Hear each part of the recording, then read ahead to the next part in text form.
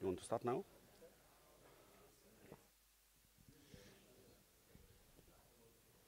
All right.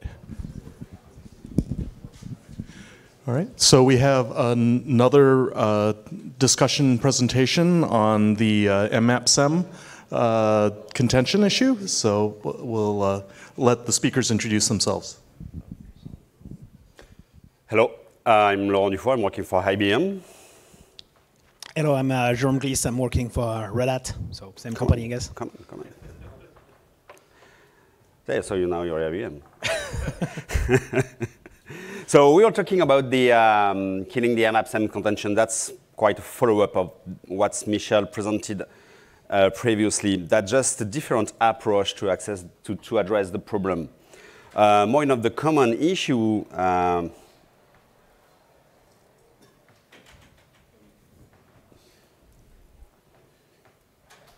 Okay, so we cannot see it.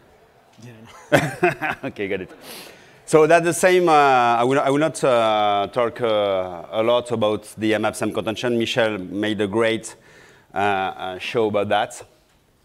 So nothing more to mention there. Just to mention that there is also the LRU-lock that's somehow is also making trouble now on some systems.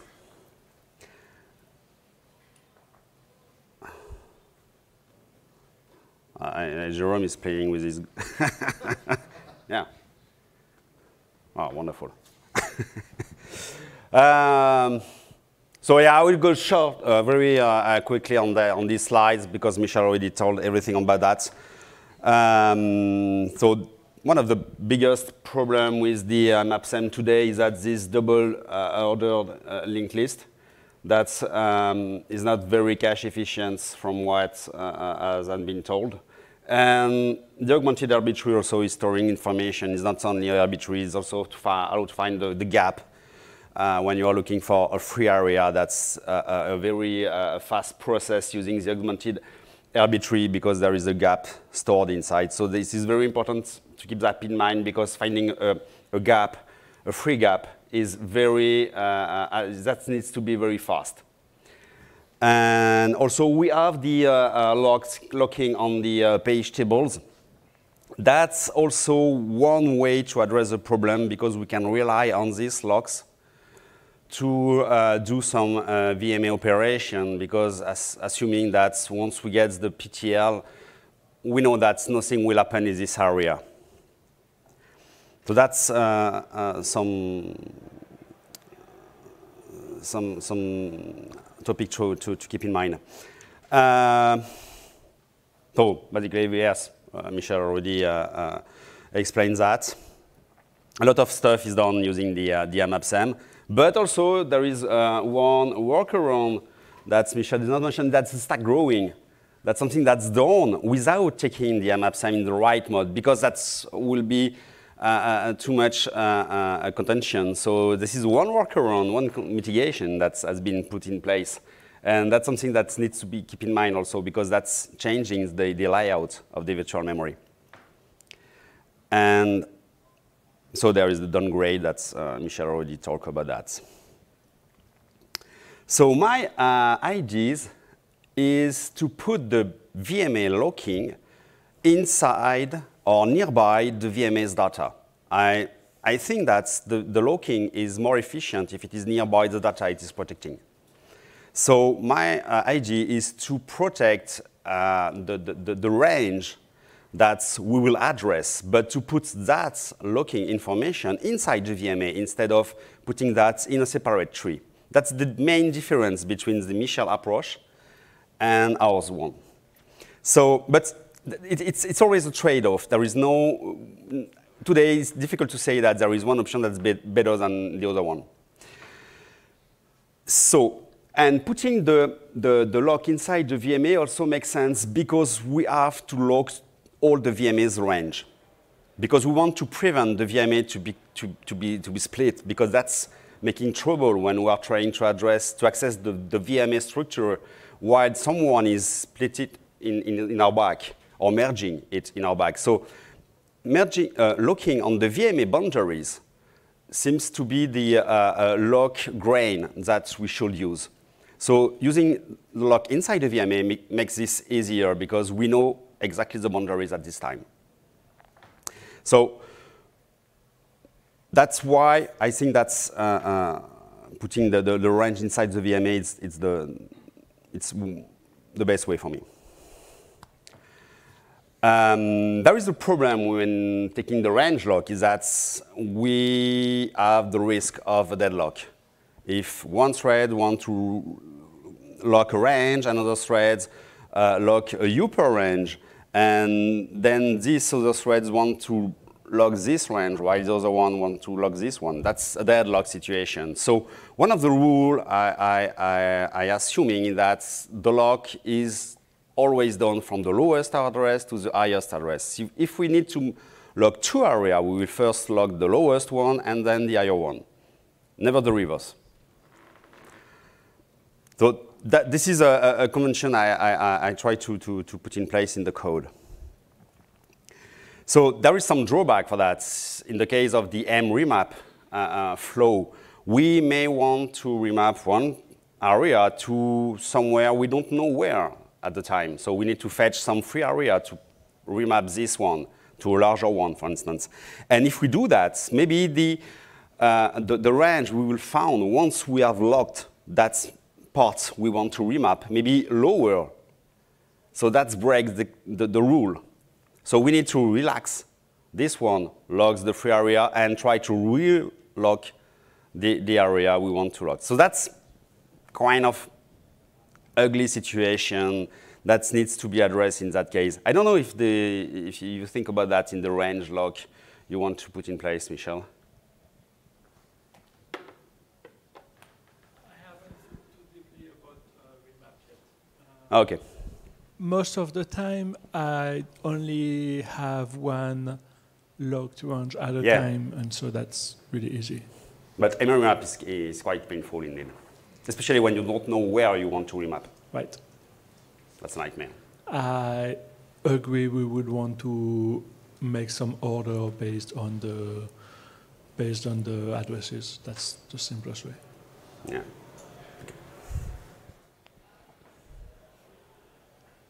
So, everybody can read that? Yeah. So that's the following on the VMA rules. So we locked on the VMA boundaries. But if the area we want to lock is covering multiple VMA, we have to lock all the VMAs, of course. And we may have to lock areas which are between two VMA. In the case of map, you can map a long range, and that range is covered by multiple VMA with gap between those VMA. So in that case, we have to also lock the range between those VMA because we don't want someone to do an map in our back. In this area, we will unmap. And also, we may have to lock area just before a VMA and just after a VMA.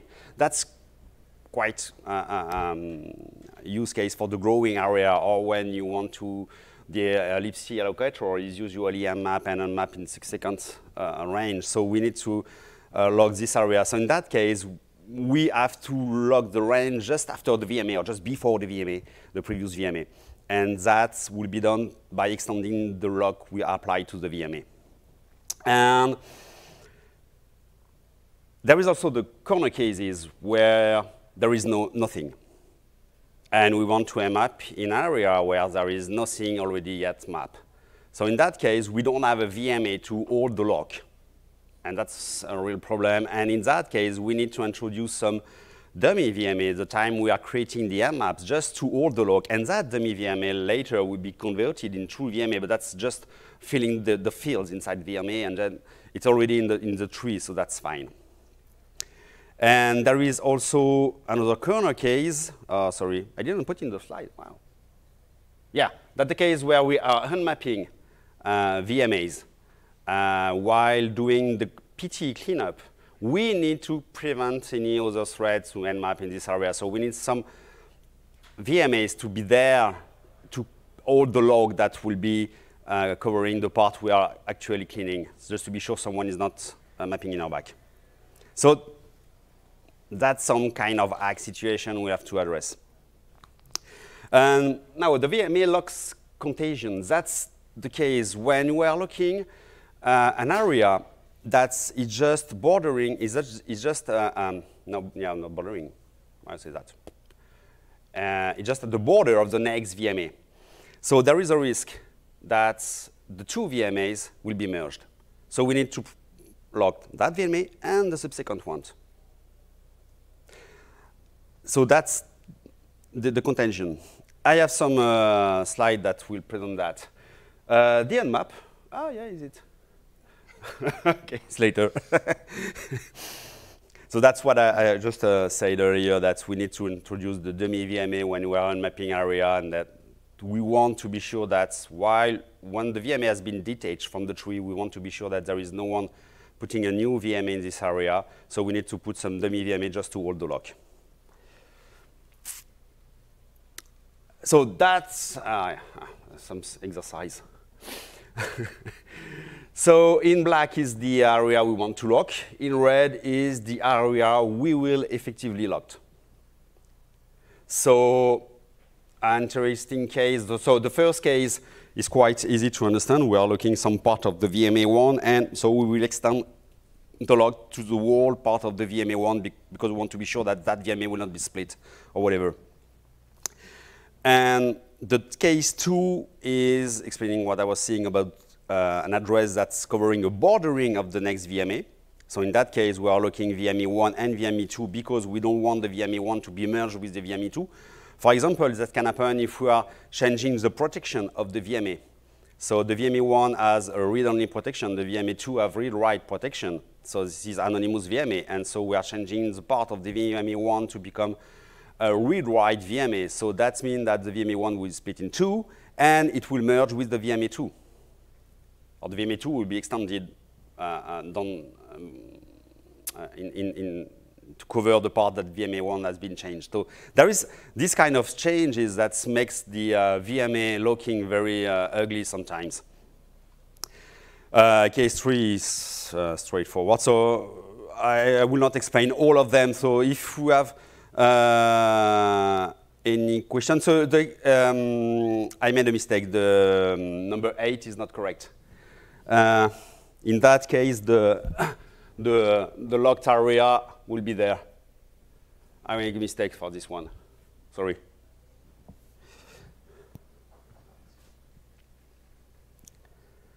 Any question? Number 4. Yeah. Here you add a dummy for the extra one? So this happened in some particular case. So you have some already mapped VMA, and you do an unmap that's override one part of the VMA and extending the part of that VMA. In that case, we will lock the whole VMA1 plus the part beyond that because we don't want someone to put another VMA in that place. So that's why we are extending the lock here. Mm-hmm. So basically, like the locks will be still in the VMA1. You will be increasing the range. Yeah, yeah, absolutely. We will see that later, yeah. Okay. That's the way it's done, yeah.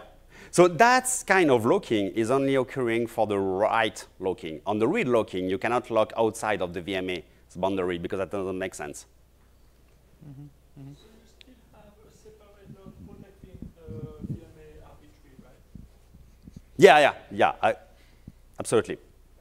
So that's completely independent on the way the VMA are stored and fetched. So we can imagine in the future that you can rely on the maple tree that could provide a lockless access to the VMA, and Yam provided a good presentation for that yesterday. So you have to take the VMA, the lock that protects the arbitrary, then find the first VMA, unlock it, and like go through all these VMAs, unlock them all. Do you release the arbitrary lock while you lock any individual VMA, or how does? No, the idea, if using the current implementation with the arbitrary and the double linked list, I'm relying on the MAPSEM, or I can introduce a separate lock just to protect this VMA arbitrary and this list, because there is no way today to access this list without taking a lock. Right.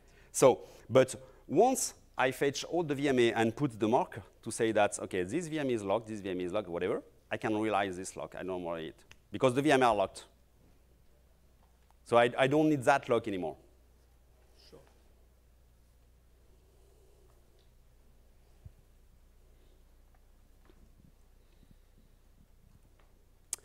So this is the case where there is nothing at the time we want to map in this area. There is no already existing VMA. So we will need the dummy VMA just to hold the lock by the time we will do the processing.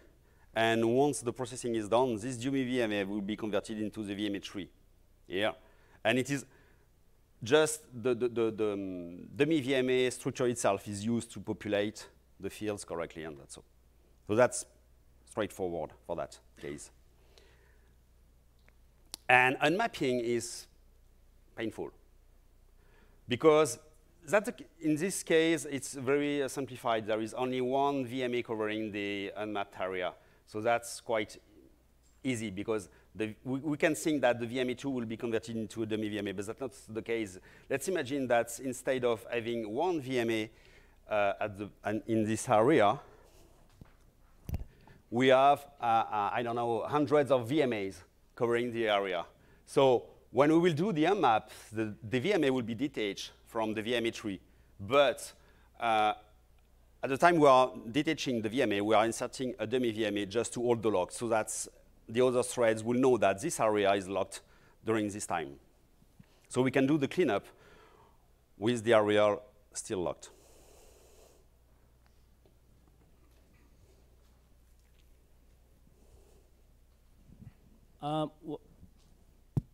When you say you need to lock the range beyond what the VMA is covered, do you mean that you have to actually change the VMA to extend the starting address or extend the length to cover the whole area during that time?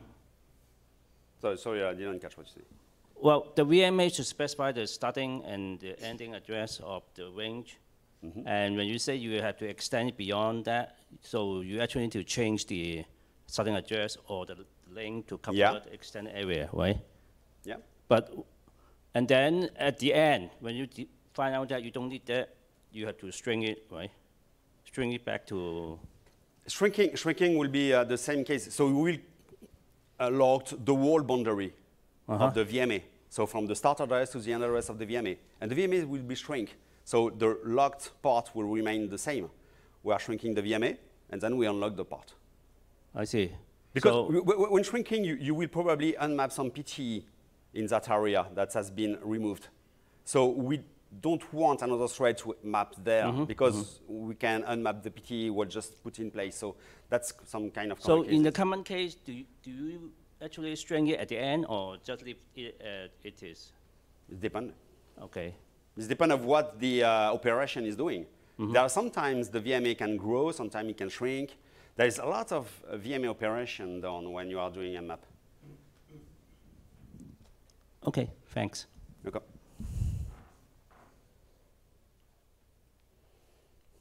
So this is how the VMA lock structure will be put in place. This is very high-level diagram. So the idea is not to put the lock inside the VMA itself, but to point from the VMA to the lock.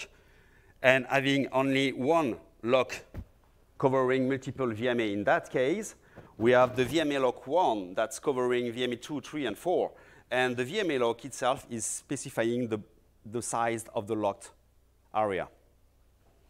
So we need to have the VMA lock separated from the VMA itself, because in the case we are splitting the VMA, in the case we are merging the VMA, the operation is straightforward. The pointer remains the same. We're splitting a VMA, we are just duplicating the VMA pointer for the locks remain the same.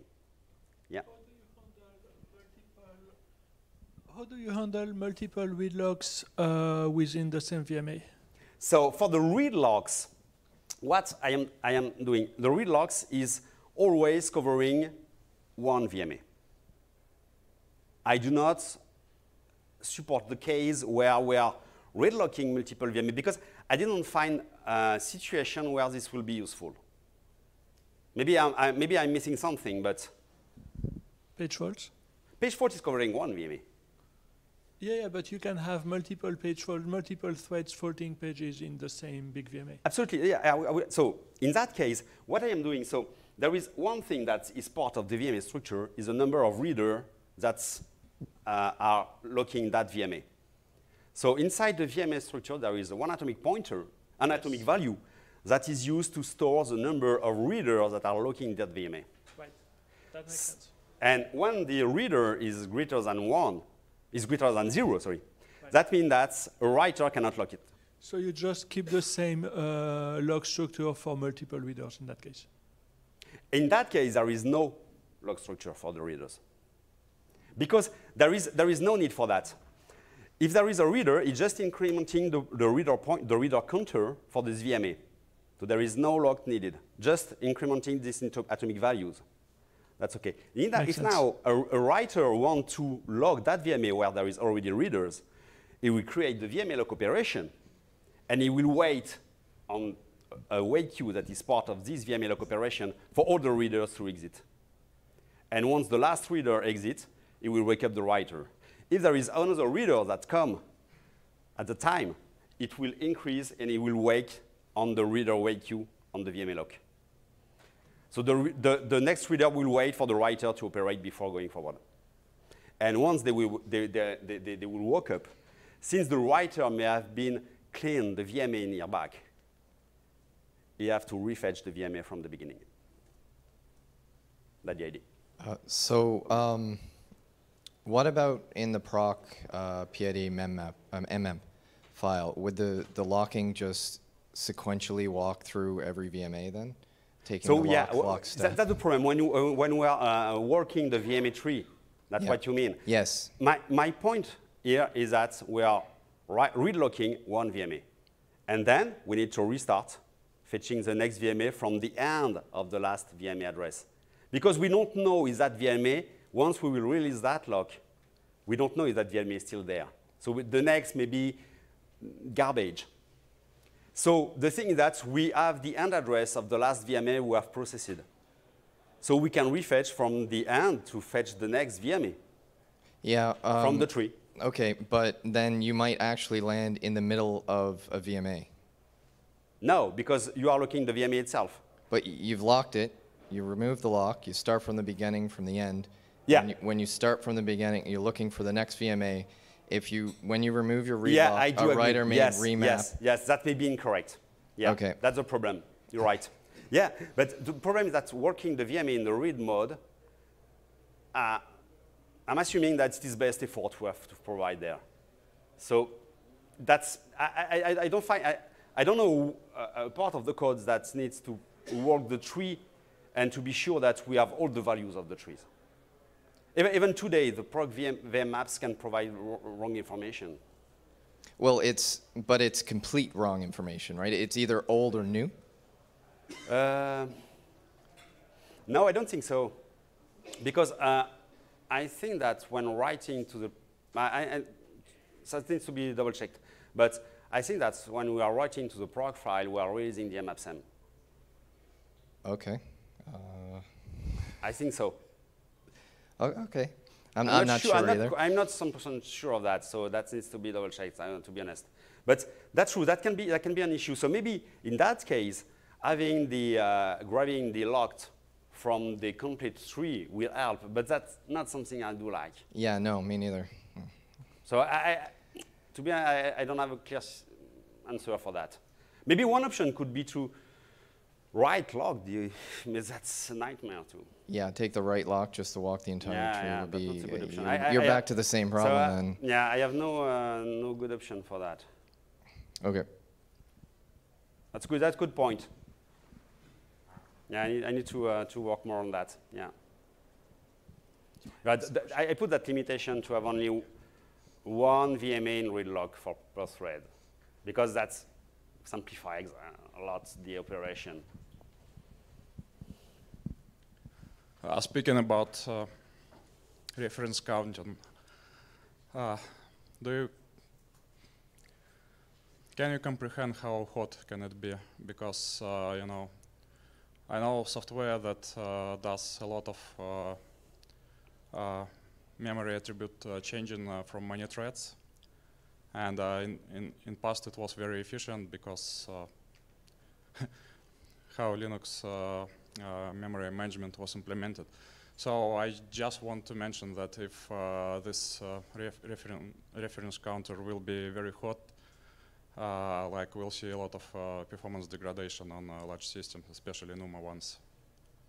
So you say that today with the MapSam, changing a lot of VMA attributes is something that's going faster than it will be in that case. So I'm speaking specifically about still Bank Common Lisp. They implemented garbage collector in a very special way because Linux memory management allowed them to change page attribute like in 1500 microseconds, which is very fast for such thing. And I think that if we do changes like reference counter, we may regress such situations. They are not very common. There is no reference counter there. I mean, by introducing reference counter, which is atomic operation, if you pound in same VMA from many cores which sit across NUMA boundaries, you'll be saturating QPI link. So this needs to be checked carefully. Yeah, I'm pretty sure there are some corner cases that will not be so efficient, probably. But in that particular case, I think that's today when you are changing a VM attribute, you have to grab the MapSam. Yeah, so there is a lot of contention when you have thousands of threads within a couple that's doing the same operation. Yes. So that's all serialized today. It got much worse in previous couple of years. We know why. But before that, it was very efficient. I was amazed. I cannot see how it can be efficient today, to be honest. If you have thousands of threads that are changing some VMA attributes in parallel, they are all serialized today. Yeah. Because of that MapSam. Yeah. So that's it's always a trade-off. That's unfortunately it's very difficult to satisfy all the cases we can see. That's crazy. So maybe there is some. I especially think about the monothreaded processes where the impact should be lower than the maximum. But for multi-threaded process, if you have this kind of lock, RangeLock, whatever it is implementation, that should be faster than today.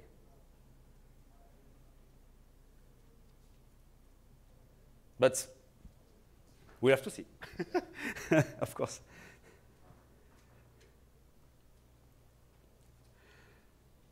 So merging and splitting VMA, I already talked about that. It's straightforward in that case because the pointer that's pointing to the lock is it's just duplicated, so there is nothing else to introduce.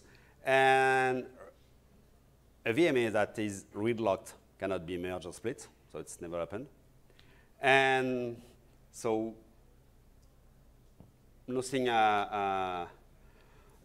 special to report, and the merge should only happen on VMAs that are locked by the same threads. Otherwise, it's clearly a bug.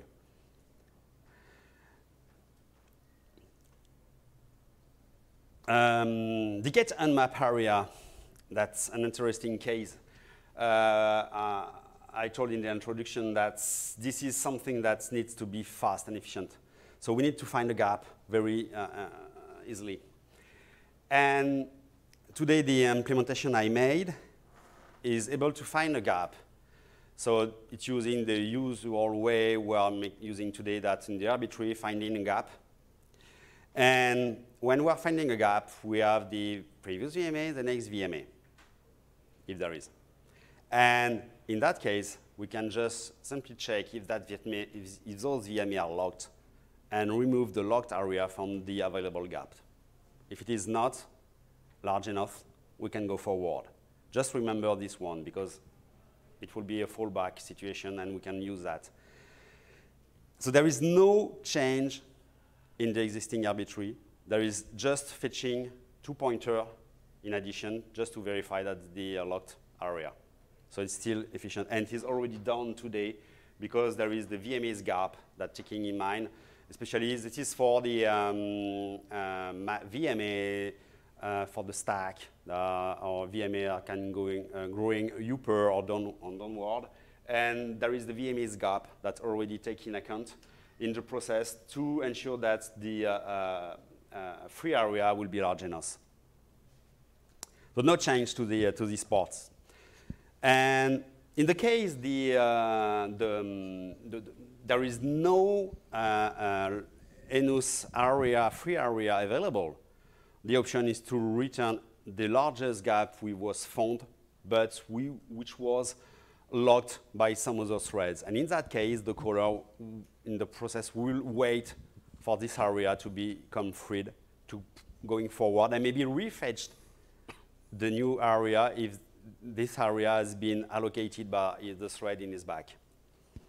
So that's the same situation you are covering, Michel, except that you have to fetch with the VMA trees locked to find the boundaries of the gap, available gap. If I find a candidate space, Jérôme? Where is the microphone? Oh, sorry. Oh, you want to ask a question? Sorry, I miss you. If I find a candidate space, I add a dummy VMA in there so that it won't get the space I want. It won't get allocated while I'm waiting to get my. So you introduce dummy VMA for that? Yes. Oh, okay.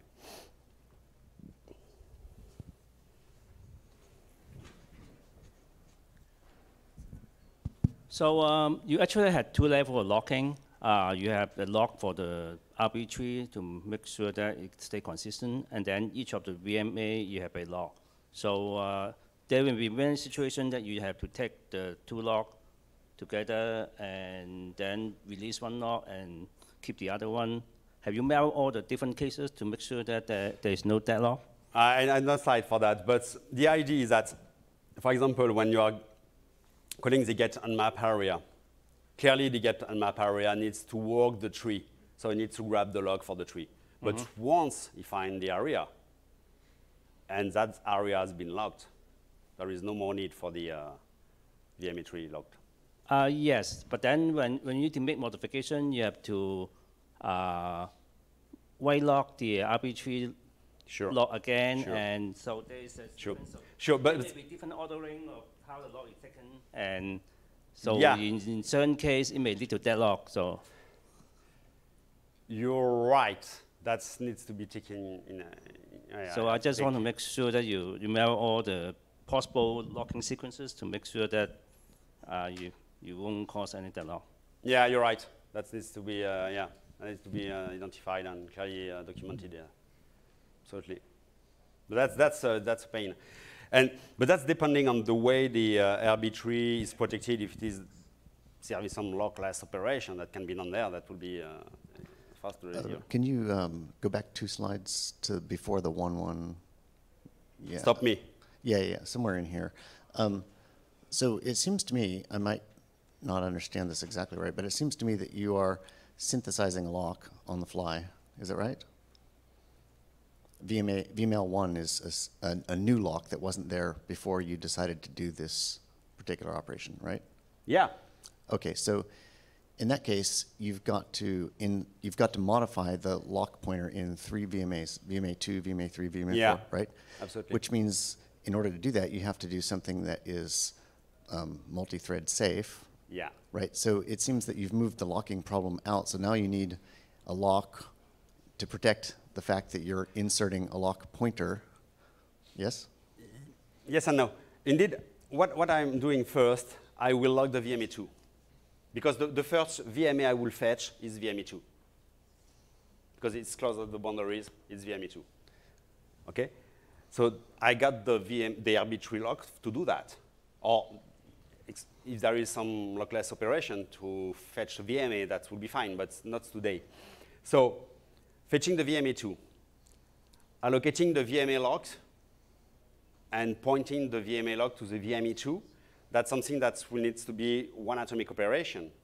Which means it needs to be protected by a lock, because you can't do all those things atomically. Yeah. And then fetching the VMA3. So which lock protects that operation? Sorry? Which lock protects that operation. The arbitrary there is the arbitrary, but I introduce one log just for creating the link from the VMA to the VMA log. Okay. I use that, but that's only the writer that's. It does feel a little like we've just kind of shoved the locking problem a little farther down the road. Yeah. No, you're right. You're right. Saying. Yeah, but yes, that's needed. But I think that's also can be done under some RCU protection because it's just a compare and load operation, compare and write operation. That's not something that needs to be a real lock indeed. Because we can fetch the VMA and just, if there is the pointer to the VMA lock operation is null, that means there is no writer. So just a compare and store operation is atomic. That's enough for doing that. No?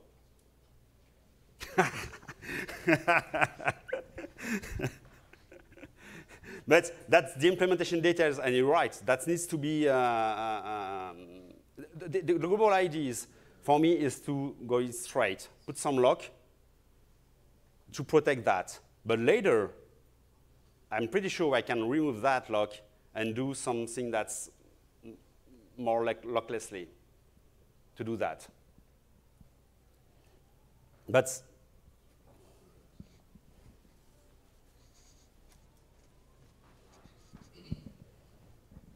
the full solution to not having that lock is probably actually the data structure that holds all the VMAs in and of itself.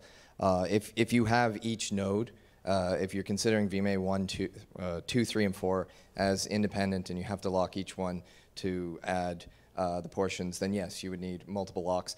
But if there's something above that, that to get to these VMAs you would need, and you lock that, then that lock already exists and you remove the problem. Yeah, I agree, but I didn't see that. Yeah, that's it's because this is a layout of the VMA versus no, the tree you're right, layout. You're right. That's not all the details. No, some secrets.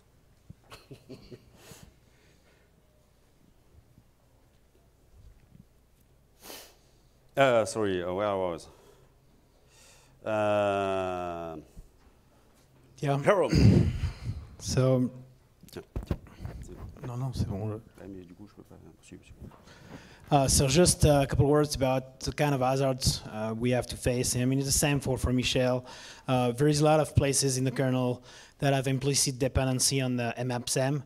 You know, they don't necessarily even have a comment about it. You know, sometimes it's somebody that say, oh, actually this race case won't happen because I'm holding the mmapsem in read mode or the mmapsem is held in write mode, and so it depends on the fact that the mmapsemaphore is actually held in some way or the others. And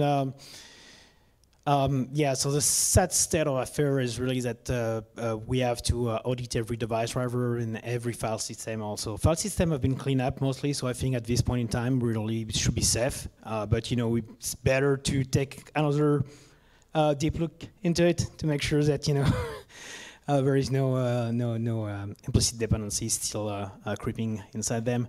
There might also be a buggy user space application that out of sheer luck works because of the map semaphore.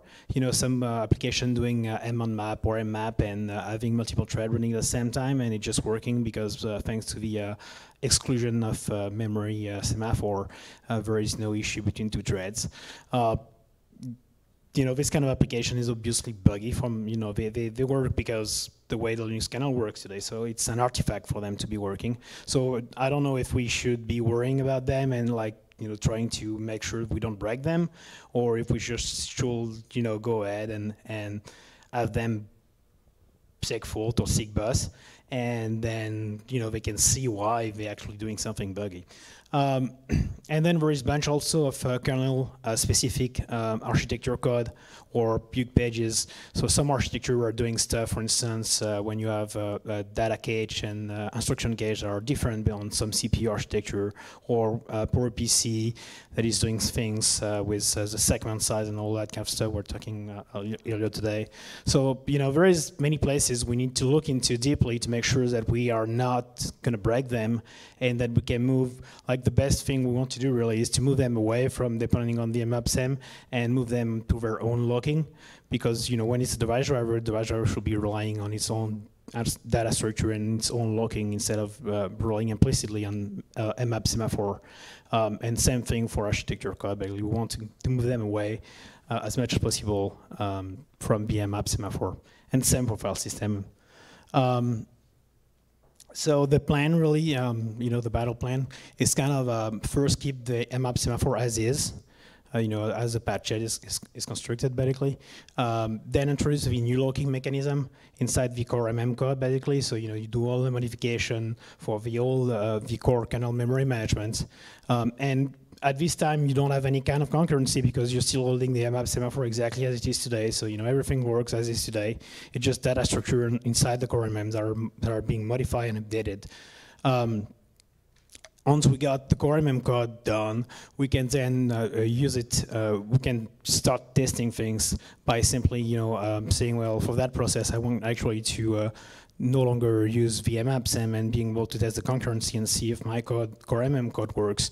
And you can isolate the process that don't use or don't heavily rely on file system or specific device driver, so you don't have the hazard of device driver and file system being maybe being buggy and introducing bug.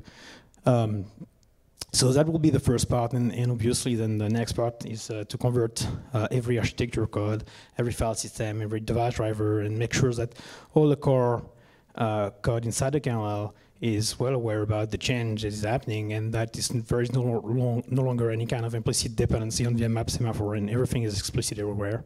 And finally, remove the mmap semaphore, and that will be the really last step. So that's what we have really. I don't know if people have more questions. Not a question, more a comment. Like, so you have that plan, I have a plan. We have two plans, like we haven't really converted them. I just want to be explicit about that because maybe it's not clear to everyone. And honestly, I don't have an answer to it yet, but I just want to put that on the table. Yeah. Yeah. So I think we are two years, only one. I think the issue here, I think we neither convinced that our approach is better than Michel or Michel approach is better than us. And I think the good thing here is that you're gonna have a patchet, we're gonna have a patchet, and then people can start looking at the patchet and see what they like more. So they can look at from the high-level point of view, because the approach from a high-level point of view is different between what we do and what you do. So people can judge on the high-level point of view, and then they can also judge on what the implementation will end up to look like. And I believe, it's something that will need to have enough consensus inside the kernel community to be able to move forward, because this is a really daunting task, and it's also really, scary to change something, because it's like the mmap semaphore screwing that up basically means you're going to screw the whole kernel, everybody, like nothing will work again. So, but I think that there's some common part. That's all that's been explained regarding the use of the mmapsem on some driver and whatever. We need to be covered by the boss. There is a bunch of work we can do together, like driver, file system auditing, converting all the places that do take the mmapsem to a common helper function, all that kind of various things we can share definitely, and we can even probably start to push upstream because there are cleanup mostly, and adding commands and saying all these drivers implicitly depending on the mmapsem and so on and so forth. So various things we can work on that are like. That we agree definitely need to happen, and share the code for that. One thing I would like to mention regarding the page fault path, and because we was talking about the log that's needed to be taken in some situation for that. One of the little advantage for this solution is that during the page fault path, there is no need to grab a lock. Because if we have some way to fetch the VMA locklessly thanks to the maple tree, for instance, then we just need to increment a counter to grab the read log for the VMA, and that's enough. And at that time, the VMA is locked. So there is no contention during the page fault. Yes, that's still a lock on. That's still a lock within that VMA structure, but that's no lock inside the VMA structure. For the reader, there's just a counter to increment. to increment in an atomic way. Yeah. I could add a lock. But sure. Yeah, that's an atomic. So there is some synchronization, cache synchronization to be done. I agree. Yes. But in the case, the same VMA is used by separate threads. But that's not necessarily the case. So what kind of lock are you put inside the VMA? What kind of lock? Nothing. This. But for the VMA, inside the VMA itself, Yeah. there is no lock. It's just a reference, an atomic values for the readers and a pointer to the VMA lock. Okay, you said that you can just get a read lock by incrementing counter. Because when we are taking the read lock, we just need to increment the number of readers for that VMA. Yes, but then do you need to hold the read lock for the whole tree? That's a different story. That will depend how the VMA trees is implemented. The VMA lock I am proposing here is not dependent on the way the VMA tree is implemented. It can be, as today, from the form of the RB tree and double link VMA list protected by a lock. Or this can be, I hope in the future, something that Liam is working on, that is the maple tree. And that maple tree allows lockless access through RCU protection.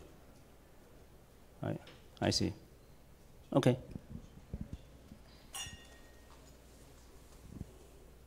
Any other question? So when you increment the counter to say, hey, I'm a reader, do you not then also need to check to see if a writer came in? Right. So that's going to need a heavier fence, I suppose. Or maybe it doesn't, but it's going to need some sort of fencing. You can just increment the reader. Mm-hmm. Okay, so now you are. But then you need to check. You are a potential reader. Check the pointer. There is a pointer. Decrement the reader and wait on the wait queue. Okay, but you still got some extra fences in there. Yeah, but that's not a contention operation. Mm-hmm. Yeah, it's definitely better than MAP. Yeah, it's just something to I hope consider. So.